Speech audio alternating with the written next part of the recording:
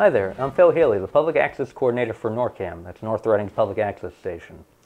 And I'm here with a very special guest, Art Grossman, the founder of the North Reading Community Coffeehouse, and also one of the founders of the Performing Artists Series, which we're here to talk about today. And also you're on the North Reading Friends of the... I'm on the board of the Friends of the Flint Memorial Library. I'm the treasurer for now, and hopefully maybe this term, another term, we'll see how it goes. No, that's great. They're lucky to have you. And the Friends are great. They do a lot. Actually, the Friends are behind this, aren't they? Yes. What I really want to talk about today, as you mentioned, is the Performing Artists Series, what I'm calling the 2020 season of the Performing Artists Series. And I'd like to just give a little background, sort of set the table, and then go into the specifics of 2020. For people that may not know, that in 2018, the Friends of the Flint Memorial Library and I introduced what we call the Performing Artists Series. And we did that, like with the Coffee House, to help raise funds to support the various programs run by the library. The Performing Artists Series is in addition to the monthly North Reading Community Coffeehouse, which has been running it'll be 4 years in April, and has been very successful in its own right by providing wonderful entertainment and a place for people to perform, a great evening's entertainment, as well as raising money through donations and the sales of refreshments. And that money goes to the Friends of the Library, and through those donations, sales of refreshments, the monies to the Friends of the Library, we help support the various programs that the library puts on. In a town environment, cash is always tight, and so anything we can do to help, we do. So we thought with the Performing Artists Series that by bringing in what I call professional level entertainment several times a year, we'd be able to do what we do with the Coffee House and more. These events by library rules and regulations are funded through suggested donations. Now, this is a very interesting and unique take on it. I do like this. We can't sell tickets. That's just the rule. So we do usually it's a suggested donation of $15, and a portion of that $15 goes to the musicians. Portion goes to the Friends of the Library. And people can always give more if they feel optimal. You're not going to turn them down. If someone comes in with $1 million, we won't send them away. Well, but no, if someone wants to really support the Performing Arts Center, they come in, give you a 20, it goes a long way. Yeah, and some people do. Yeah. And I think the other side of that is that we really want people to come to these events. Yeah. So it's a suggested donation. Times are tough for some people. We understand that. If you can't do the $15, if you can't do anything, that's fine. We want you to come to the event. You'll have a great time, and it's the most important thing is for people to come. We have a good program this year, and I'll get to that in a second. But I just want to take a second for people who may not know, tell a little bit about who the Friends of the Flint Memorial Library are. First of all, I'll just use the term Friends because it's a long phrase every time I see it. The Friends are a nonprofit, a 501(c) corporation, which means that anybody who donates money to them or donates anything, it's tax deductible. So the programs the Friends promote use the library as a technical, educational, and cultural center. To supplement this effort, the Friends conduct fundraisers and solicit donations. All programs sponsored by the Flint Memorial Library and the Friends are free of charge to the public, yet most of the programs are costly. So the Friends' goal is to increase support from as many individuals and businesses as possible to increase the availability of the programs that are offered. that donation that may be made could allow the library to present a specific program or additional items such as books or museum passes, equipment, or other services. So the Friends do a lot in conjunction with a library staff that works very hard to do a tremendous amount of good for the community.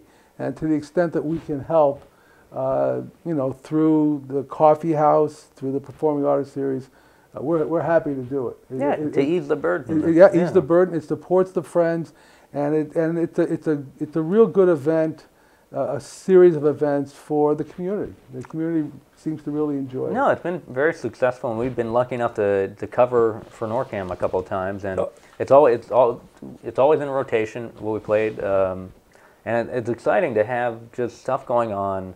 Yes.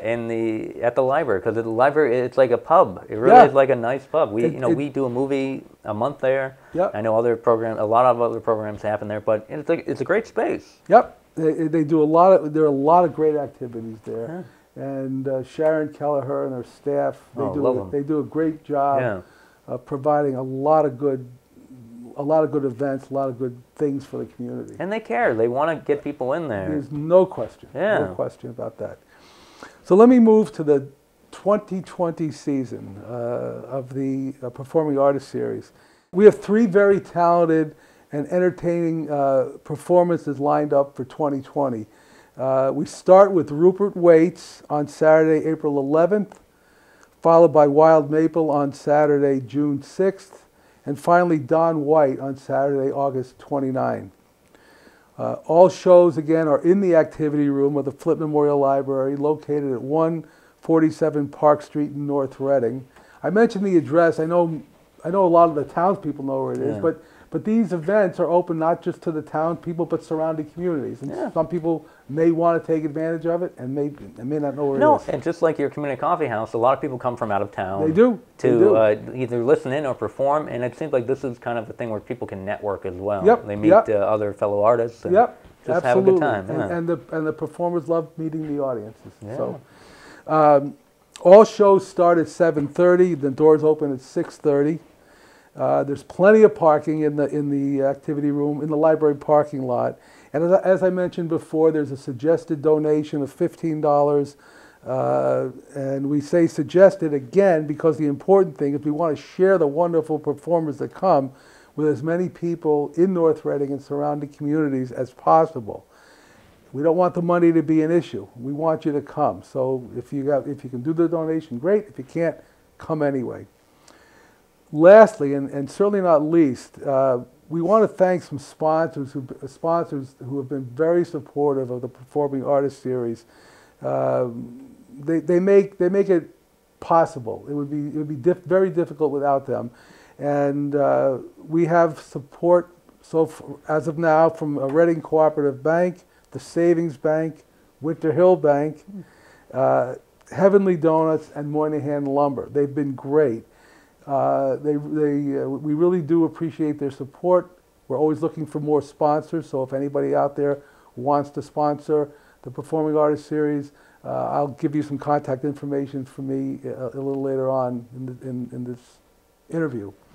And I'm not doing this because Phil's here, but we really have to give an additional thank you to both Phil and his team here at NORCAM, who've done a great job promoting the Performing Artist Series and the Coffee House.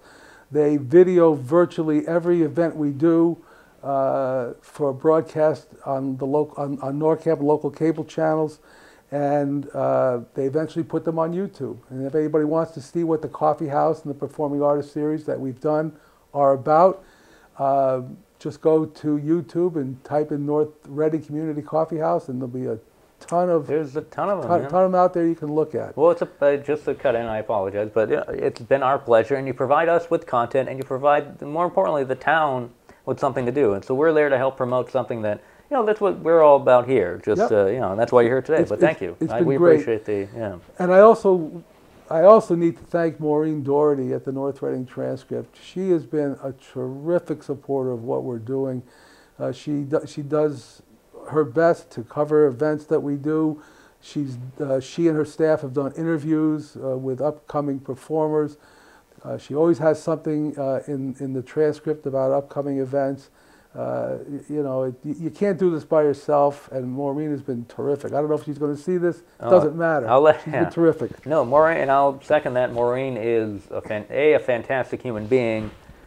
B, she cares so much about this community. She grew up in this community. Not to say that when you grow up in a community that makes you care more about, but she has a deep-rooted interest in it. Yes. And I mean, she's kind of a one-woman band. There are other people who work at the transcript, but she does a lot of the footwork, or the foot soldiering. She's terrific. She's everywhere. She's everywhere. Sometimes I think she's more than one person. She's a twin sister. Exactly. She bilocates. No, it's an odd. They're triplets somewhere. And I know.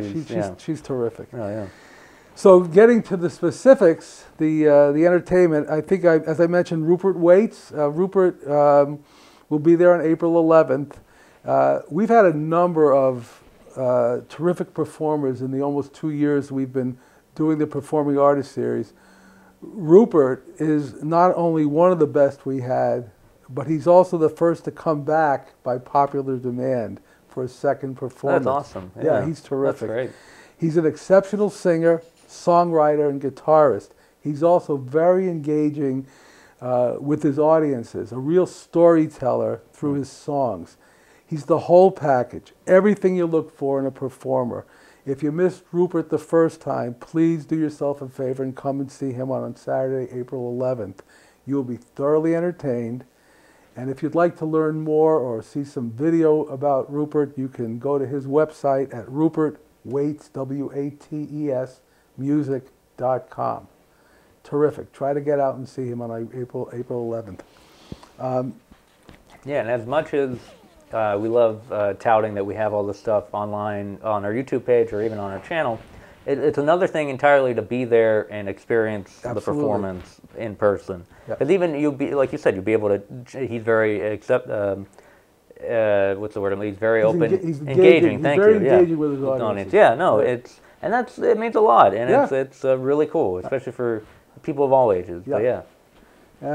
I guarantee you'll have a good time, and I should say that with all of these performances, even if you don't like the entertainment, we have great desserts. That's true. And you'll have a wonderful time eating our delicious desserts, but you'll love the entertainment as well.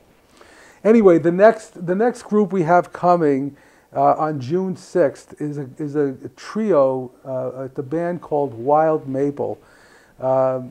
As with many of the performers that I consider for the Performing Artist Series, I first saw Wild Maple at an open mic or some other event, which I can't really recall, but I saw them at some event, and I did reach out to them, and I can't remember open mic. I go to so many events I can't remember. Anyway, I saw Wild Maple.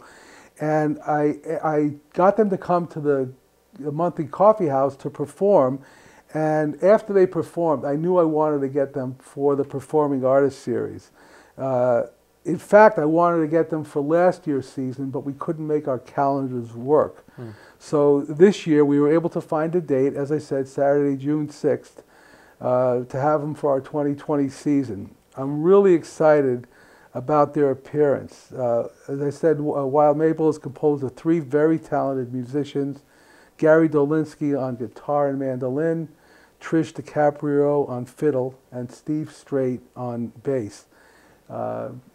Taking from their website, because they say it better than I can, Wild Maple's lively, acoustic, original sound is woven from a wide variety of musical influences: Americana, blues, folk, rock, and classical. Every performance weaves a healthy dose of relaxed fun, humor, and interaction with the audience. They really are terrific. You'll really enjoy them. If you want to check them out, you can go to their website, wildmapleband.com, and see what you think. But I hope you come out and give them a listen. They're really good. They sound pretty great, actually. They really are. Which community coffeehouse did they show up I don't remember the month. It was sometime last year. Last year, yeah. But it was clear that they were somebody that I definitely wanted to get. I wish I That's could have done it awesome. last year. Yeah, no, well, I know it's great now that they're able to come, but unfortunately, Yeah. couldn't be a part of it. But cool. Couldn't do it, but now they'll be there this year. It'll be nice. Good summer treat. Yep. The last one we have for this year, Don White. Don White, some of you may know, is really one of a kind. He's a unique entertainer. He's been doing this for a long time. Just to give you some background on Don, he's an award-winning singer-songwriter, comedian, and author, and a storyteller. He's been bringing audience to laughter and tears for 30 years. I think it's a little old. I think it's probably closer to 35 now. He's released many CDs. He's had many awards. He's opened for many people or played with many people, such as Arlo Guthrie, Richie Havens, Loudon Wainwright III, Oh, wow. Taj Mahal. He was on a bill with David Bromberg. He goes all over the country. He goes to national storytelling festivals. I mean, he's something else. He's been doing this for a long time. I see Don often in his shows, or we go to the same open mic at the Walnut Street Cafe in Lynn periodically, and he's always there. Don has quite the following in this area. As I said, he's from Lynn. He still lives there, I believe. And so this is one I can almost guarantee, if it's not a sellout, it's going to be close.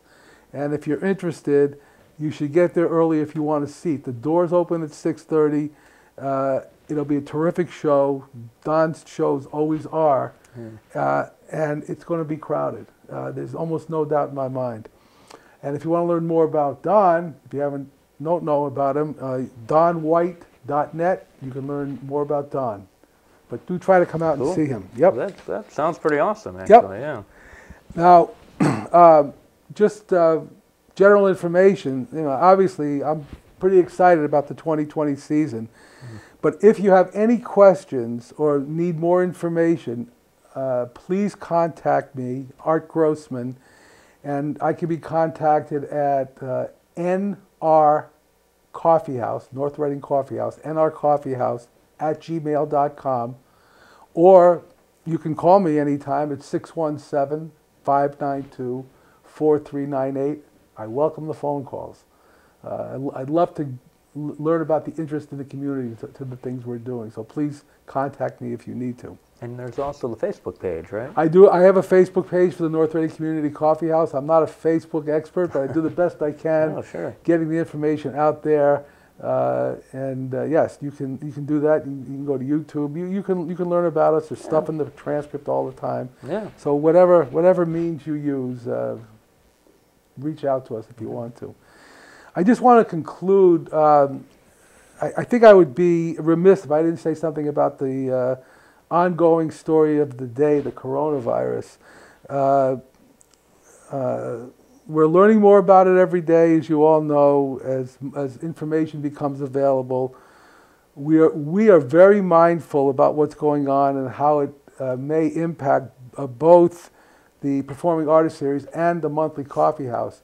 In fact, and I'm not sure when this is going to actually air, but today is March 11th. Last night, we found out that the town administrator has canceled all activities in the activity room of the library through the end of the month of March, so we had to cancel the March Coffee House. We don't know what this means going forward. Obviously, nobody does. Hopefully, we will get through the tough times of this in the not too distant future and go back to our normal lives. But we are mindful of it. We will stay on top of this, and we will get the word out via NORCAM and the other sources that we use to let you know what's going on if things get canceled or postponed. Let's just hope we get through this with as little disruption as possible, and get back to our daily lives and our programs as they're normally scheduled. So yeah, we haven't forgotten about it. It's hard to forget about it. It's in your face every day. It's an important thing. It's not that we have thousands of people at an event, but but I can certainly understand people's concerns, and we haven't forgotten about it. So that's it. That's great. That's the story. No, and quite a story. And I don't know. I love what you're doing. I love the Community Coffeehouse has brought such a great communal atmosphere of music and just performance to Yep. the library and to the Appreciate town. that. And I know for a fact that if Daniel and Les, if you were watching, they're very excited for to hear about the new performances, and they'll be very disappointed about the marches. Marches Community Coffeehouse Yeah, being. well, what can But you do? there's nothing you can. And at this point, well, it's just great. It's just awesome to have Appreciate you down, it. and we're We're doing here the best for we whatever you guys do. So check him out. Contact Art again at his email address. We'll put it right down below. Okay. And our It's nrcoffeehouse at gmail.com, and my phone number is 617-592-4398. Well, Art, thank you again, and Thank hopefully we'll have more in 2021. If I'm around, we'll have them. We'll knock on wood for Yeah, that. okay. All right, take it easy. Thank you. Thank you.